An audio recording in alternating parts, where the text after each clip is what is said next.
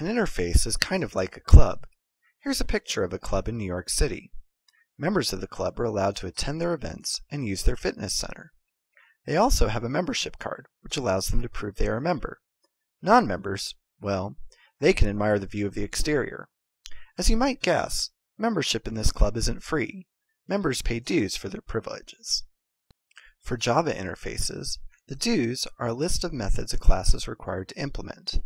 Here we see an interface vehicle with 3 methods: start, stop, and move.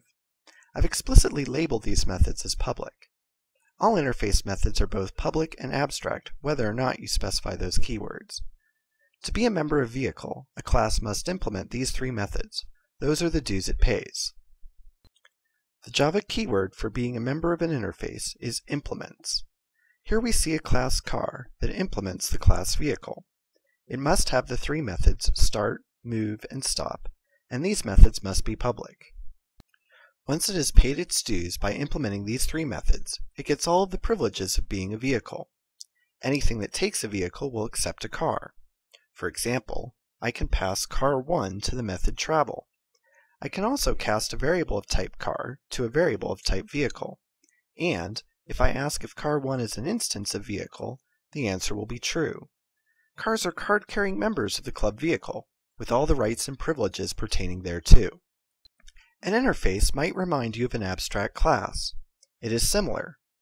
Interfaces, like abstract classes, can have abstract methods that other classes are forced to implement. But, while a class can only have one parent class, it can implement as many interfaces as it wants. The other key difference is that an abstract class can define methods and attributes that are inherited by its children. Interfaces may only contain constants and abstract methods, no code or attributes. One of the most useful interfaces built into Java is comparable. To be comparable, there must be an ordering between objects. That is, for any 2 objects, we can determine if the first is less than, equal to, or greater than the second. The compareTo method returns 0 if the objects are equal, a negative number if the first is smaller, and a positive number if the first is larger. The reason for specifying just positive or negative instead of -1 and +1 is that this allows us to simply do a subtraction rather than an if statement in many cases. The class OrderedPoint gives an example of implementing comparable. OrderedPoint is a child class of point, so it couldn't also be a child class of a comparable class. But, since comparable is an interface, OrderedPoint can be a child class of point and implement comparable. The less than OrderedPoint greater than is present because comparable is a generic class, and we have to specify that we will compare ordered points to other ordered points. For our ordering, we'll use the distance to the origin. Since we are only interested in comparing distances, we actually use the square of the distance, so we don't have to bother with the square root.